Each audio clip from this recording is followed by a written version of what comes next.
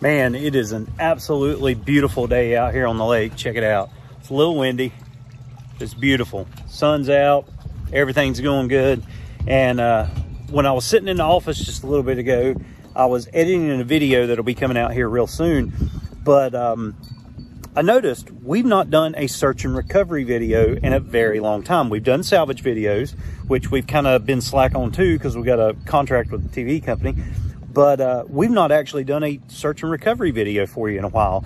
And so I thought, why not edit one? Well, as I'm sitting here thinking about that, the phone rings and I get a search and recovery call. So you guys are going to run out with me really quick to do a search and recovery.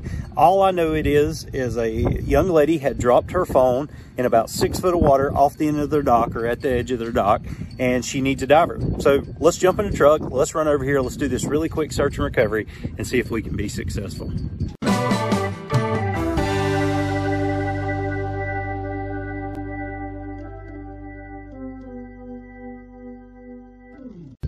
What's up, guys? It's Brian again from Lake Hickory Scuba and Marine. If you are new to our channel, do me a huge favor, hit this little subscribe button right here and ding that little bell as well. That way you guys are going to be notified every time we upload new content. Now, I got a really quick search and recovery video for you. When I got here to the office today, I got a call for a search and recovery, and it's a super easy one. It's about 6 foot of water, and it's been a very long time since we've done a search and recovery call or a video for you. So I'm going to put it together, this video really quick for you to show you how quick a search and recovery can be if you set up the scene properly. Now, I know a lot of times when we do docks and things like that, we will drop a downline to go down on just for you know, orientation purposes so that we can always stay oriented. However, this is super easy. I'm actually standing up where the search and recovery is. She said it was about 6 feet. It's really only about 5 feet, so I can actually stand. I'm 5'7", so I didn't really need a drop line. However, I am going to be using a metal detector in this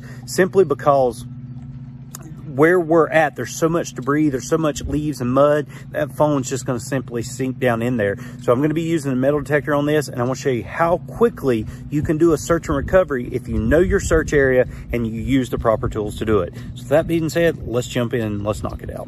All right, guys, we're going to start this search and recovery off and just show you how fast and successful you can be doing a search and recovery if you use the right tools. And that's the purpose of this video, is to tell you you need the right tools. And typically when I do a search like this, I will always drop a line from where the person lost their object, cell phone, whatever it may be.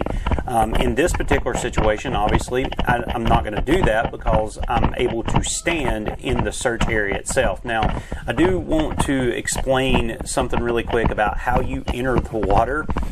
You're never going to jump in at the search area, especially if you can stand there. So my search area is actually about 20 feet away from me. It's about where the front of the boat is.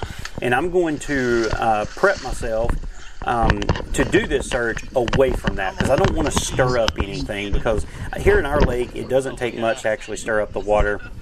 And I've already walked out across the dock, found where the search area is, got my depth reading there.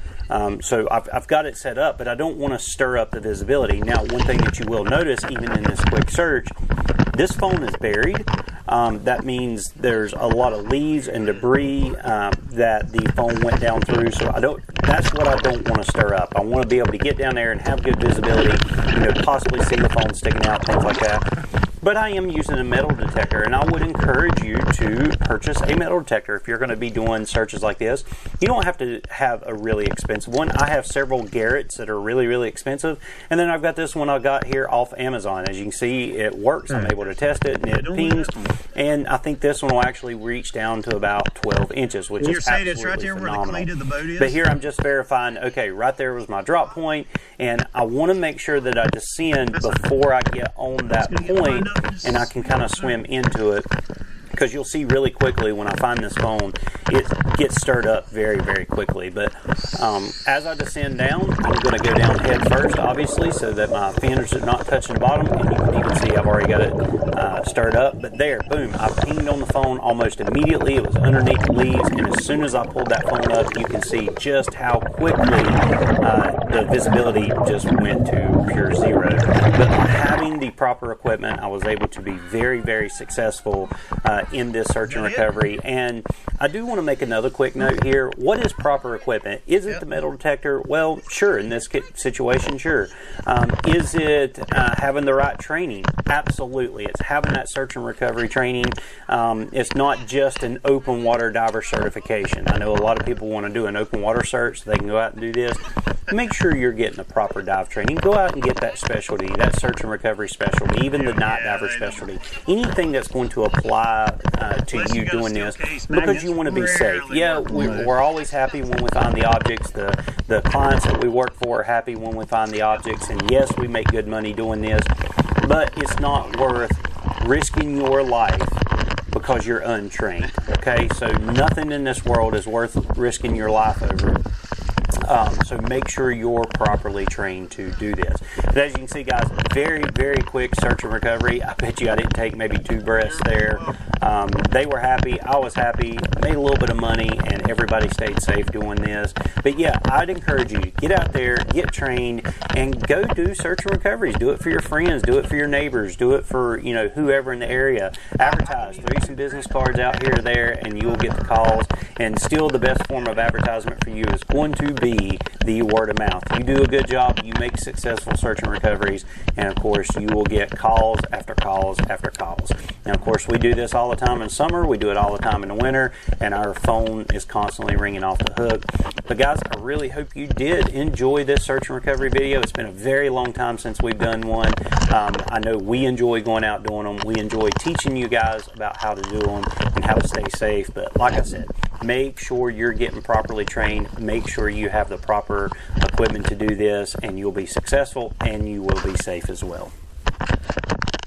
So there you go, guys. Really quick search and recovery. The metal detector really made it easy for me to jump in and do it. Like I said, I didn't really need a drop line here, so there was no point in that. But I think from the time I geared up, walked down to the water, got in the water, did the search, and was back out of the water and back up the hill to my truck was less than 4 minutes. And I actually made pretty good on this job too. So guys, this is something that you can do. Get out there and do it. Hey, look, we got a little turtle right here.